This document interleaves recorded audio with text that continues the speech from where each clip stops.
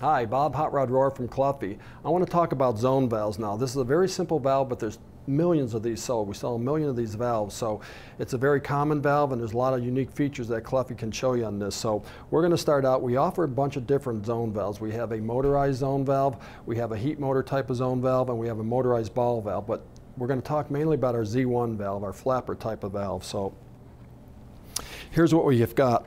And I'm going to start out with the talking about the body.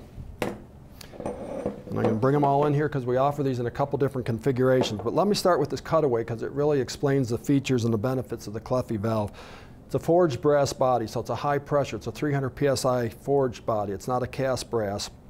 It's got a much bigger volute than most of the other brands on the market. And what the big volute does for you is when flow comes through this valve, it sees basically a wide spot in the road and it slows down. So that makes it easier for that valve to shut off against the fluid flow going through it, is what you allow that velocity to slow down by coming into a big chamber like that.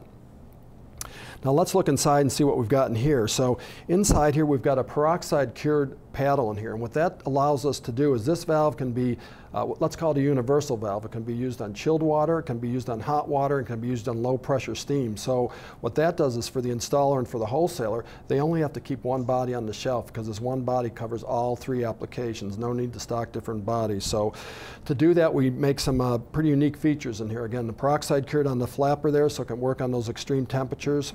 The stem on it, it's a stainless steel stem. It's not a plated brass stem, and so what that does, if the stem wears in there, you're not going to wear the plating off and have a leak. See if we can see it in there. We put a double O-ring on our stem here, and we put a snap ring on. The snap ring's on there because you can replace that stem.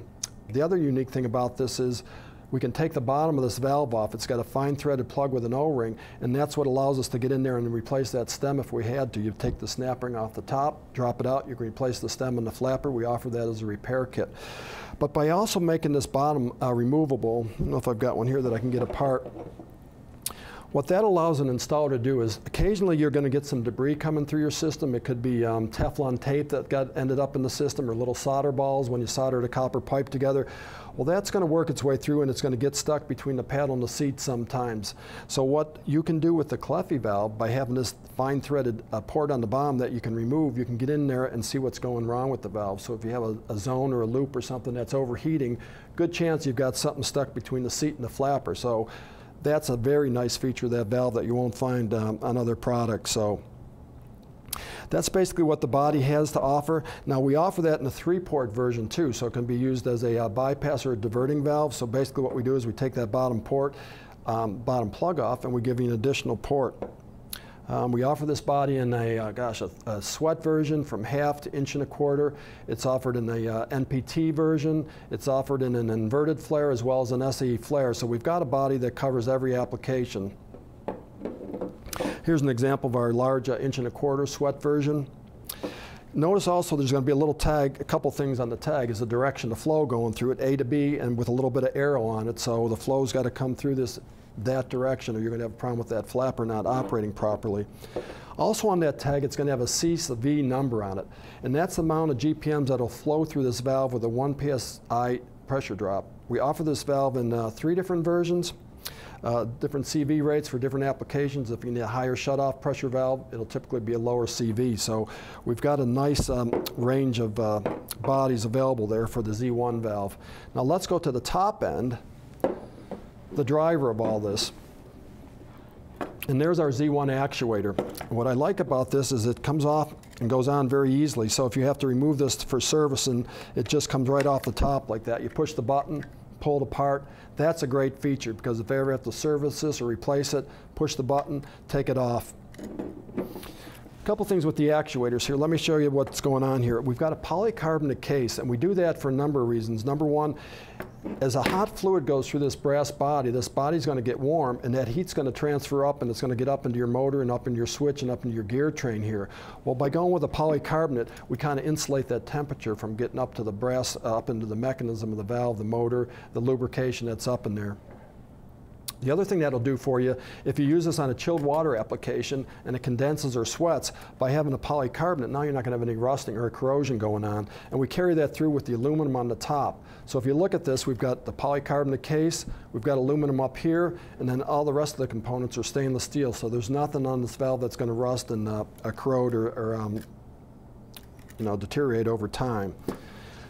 Probably what I want to do now is jump into the inside of this. Let me show you why I'm right here though. We offer this as a terminal or as a lead. Some guys prefer to have the terminals. If you're going to wire this to zone relay box, for example, you get the terminal strips like that. Now you can put whatever length lead you need on there.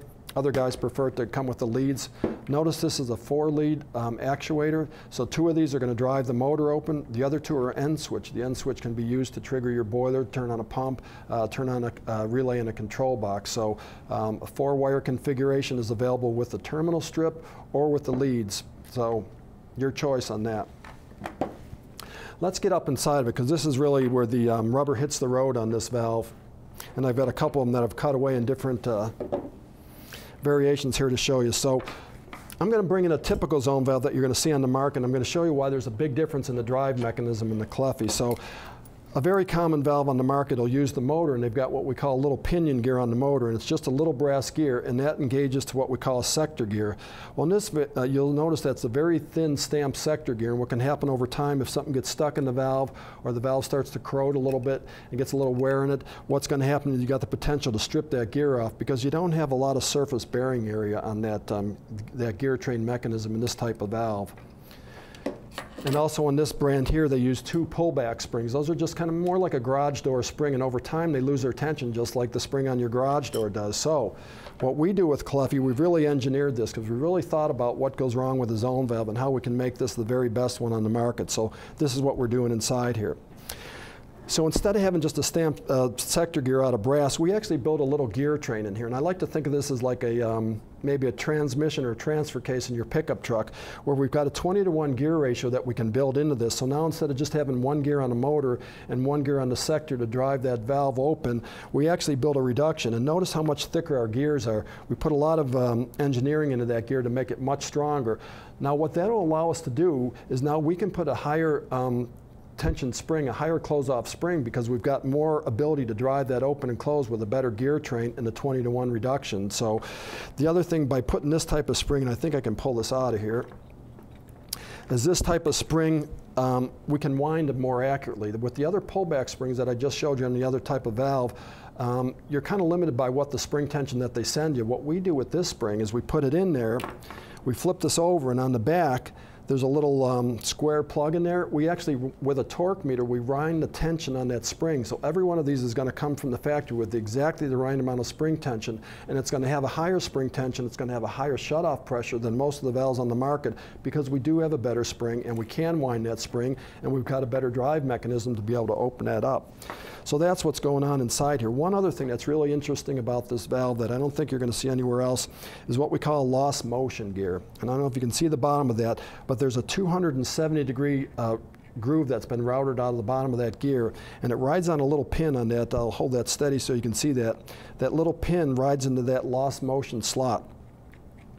What happens when a zone valve closes? It's got all that inertia from the spring that winds up in the motor. So when the power goes off to the valve and the motor has to go closed, that motor is going to go closed and it's going to bounce back and forth a couple times. We've got a little video of that showing that motor bouncing. Well, every time it does that, it's putting tension, and it's putting a on the shaft of the motor, it's putting a sideways torque or tension on that, and eventually the bronze bearings or bushings that that motor shaft runs on will wear, because it's getting all that torque on there. So that's what this lost motion, that's the key to this lost motion. It disengages that inertia, that spring closing that motor from the motor, so you're not going to see that motor bouncing back and forth and putting all that sideways torque on the bearings. So when you put all this together, I think you'll agree that there's some pretty unique features. I talked about the case and that we use the polycarbonate on the bottom and the aluminum. So think about what happens now when this is on the body and you've got a high temperature fluid going through that body. That heat's going to conduct up through the stem. Even though you got a polycarbonate break in the a thermal break there to prevent the temperature from getting up into it. Some of it's going to go up through that stem, and where is it going to end up? Well, it's going to end up into the top section that's in the motor and on this motor mounting plate. So by making this out of aluminum, we do 2 things. Number 1, the corrosion issue goes away. Most of the other brands are a steel that they plate and they break it and then they rust on the ends. Well, the aluminum prevents that from happening, but it also acts as a little bit of a heat dissipator. If you ever had a Mac screen on your computer, the back of it gets warm to emit the heat off there. Well, that's what this aluminum is going to do. So it acts as a heat emitter, as well as the aluminum being a product that won't rust or corrode on you. So that's what we've got in the Z1. The end switch, we've got a reed switch type of end switch in our 24-volt actuators. And what that does, it's a hermetically sealed switch, so we don't get any contaminants getting into the points on the switch. So it's going to be a much more robust switch, especially in conditions where you've got the potential to get dust or dirt or byproducts of combustion that get into the points on the switch. So the reed switch is a much more efficient switch at doing that. So that's the Z1 valve from Caleffi. It's one of the finest valves out there. We've sold over 1 million of these. We rarely get them back. We're very proud of this valve.